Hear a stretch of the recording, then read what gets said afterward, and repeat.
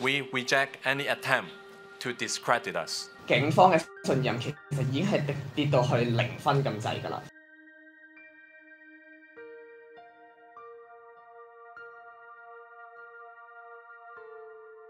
大家好，欢迎收看新闻判惊奇，我是大宇。昨天呢，我们提到了香港15岁失踪少女陈燕琳浮尸海面的事件。这件事由香港《苹果日报》独家披露，引发外界极大的关注，各界对此议论纷纷。主要疑点有4：第一，陈燕琳参与过反送中，她失踪是否与此有关？第二，陈燕琳是否是被当局抓捕后遇害抛尸？第三，陈燕琳生前是否遭遇性侵？第四，她的尸体为什么是全裸出现在海面上？就这起事件的疑点，还有近日接连被爆出的其他事例，香港警方于第2天10月11号出来解释，并几乎一并视之为谣言。在10月11号记者会上，警方肯定了9月22号在香港油塘魔鬼山发现的浮尸就是9月19号起失踪的陈燕琳，也没有否认陈燕琳参加过反送中运动，但是否定了以下几点：第一，陈燕琳不是被警方抓捕，也不是因为任何反送中运动被逮捕；第二，否定警方杀害她之后弃尸；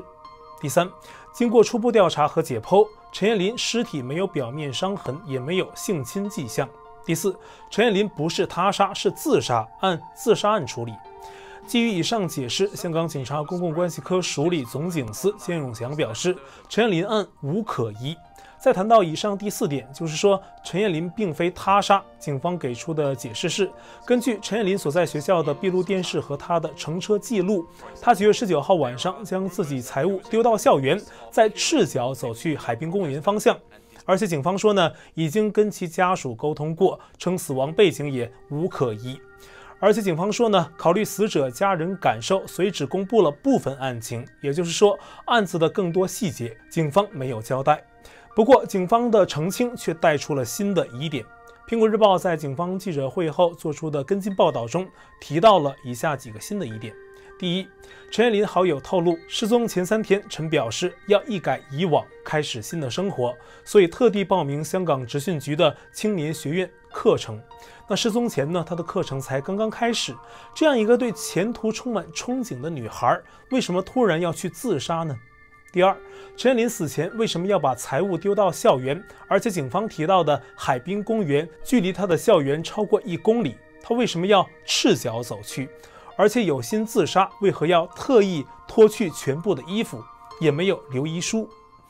第三，一名协助陈燕琳家人张贴寻人启事的男子透露，9月26号还在20多辆小巴士上贴寻人启事，但第2天27号，警方就通知陈燕琳家属带回尸体，而且陈的家人不愿再多谈此事。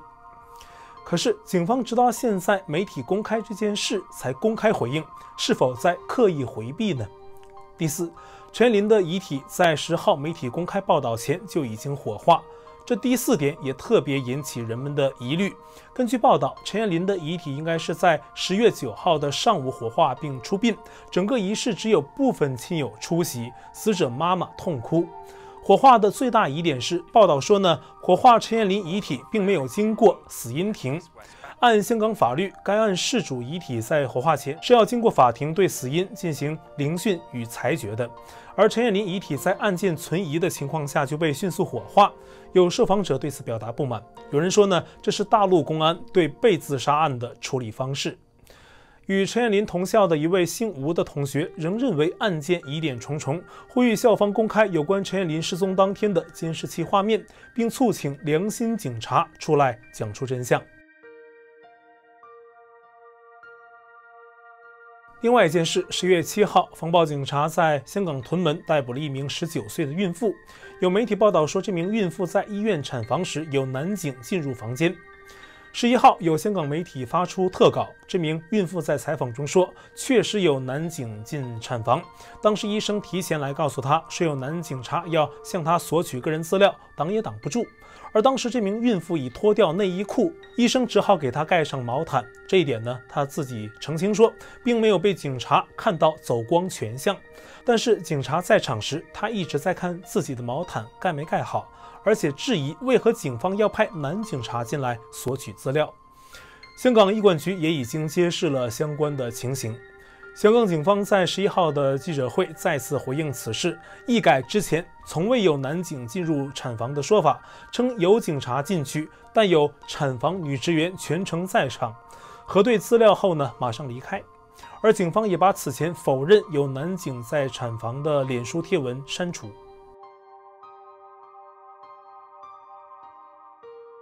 10月10号，香港中文大学女学生吴傲雪在当天与校长段崇智的闭门会议上诉说自己在葵涌警署、新雾岭拘留所和831太子站的遭遇，并勇敢摘下口罩，促请校长为被捕者，包括中大的学生，谴责警察暴力。校长回应的态度暧昧，但是表示下个周五会给出相关的正式声明。不过在10月11号一早，吴傲雪在媒体上发声，对自己指控的内容做了一点澄清，同时曝光了更多自己遭遇的细节。他表示他在新雾岭没有遭遇性暴力，而是在葵涌警署遭到的性暴力。他描述说，当时一个男警过来给他手腕扣上印有 AP 意为被捕人士的锁带，男警好大力拍打他的胸部，他吓到弹开2步，但不敢反抗。他记得男警察的样貌，可是委任证是反转的。后来他上厕所的时候，一个女警察在一旁看他的性器官，约7步外有男警察。而他被女警搜身的时候，一旁是停车场，有超过20个男警在场。当时女警搜身，掀起了他的上衣。他表示，公开自己身份后呢，受到骚扰，非常恐惧，但声称自己没有家，因此没有很大包袱。这名吴傲雪之前说过，自己家世不幸，中大校园是他的寄托，他的家。吴傲雪在商台一个早间节目上发声明，还提到另外一件事。他说呢，在他被关新雾岭之后再进去的人遭遇了性侵。他知道其中一名被轮奸和击奸的人，他是男性，还在考虑要不要公开。他说呢，希望大家不要强迫他，他受的压力比我大。此前我们有听说过有被关新雾岭的人曾爆料存在轮奸，如果这是个案的话，那几乎是出乎所有人的意料，谁也不会想到这个受害者居然是男性。而在10月10号，他勇敢站出来后，一名男性中五学生也发表声明，说考虑现身揭露真相，说自己在新雾岭被击奸。还不知道吴傲雪所指的男生与这个人是不是同一个人，但很大几率是同一个。那自己发声明的这个男生呢，就是曾在9月27号港岛声援新雾岭受害者的集会上托人代读自己的受害经历的那个匿名爆料人。他说自己被裸身蒙头，四肢固定在桌子上，遭受非人待遇，但是当时呢，并没有说出细节。说到这儿，我们还要做一个重要的更正，就是昨天在节目中呢有提到 Carrie 刘这个人名，但他只是转发消息，并不是发出指控的受害男士本人。在这里呢做出更正。那目前呢还不清楚这名受害男士的姓名。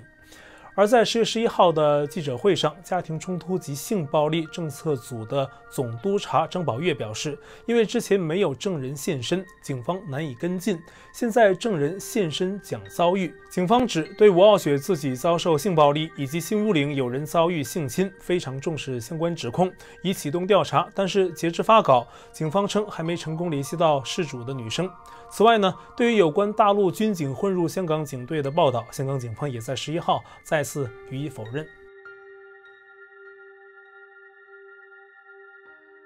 对于警方出面辟谣，特别是警方称15岁失踪少女浮尸案无可疑。11号，香港示威者再开民间记者会，他们对此回应说，现实警察已毫无公信力，市民无法再相信警方，唯有透过落实5大诉求，成立独立调查委员会，直至解散警队，才能寻得真相，还手足清白。而在11号当晚，上千名市民在香港大埔发起和你拖人链活动，长度近2公里。他们喊出光复香港、时代革命、香港人反抗等口号，并合唱愿荣光归香港，继续抗争。而在将军澳和上水等多个区域，很多市民自发悼念失踪浮尸案少女陈燕琳。而在有关陈燕琳的报道刚被发出的当天，也有不少她的同学在陈就读的职业训练局香港知专设计学院发起祭拜悼念活动。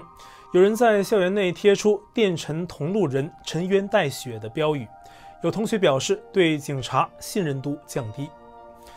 那好，有关香港的局势，我们继续关注。今天呢，就聊到这里。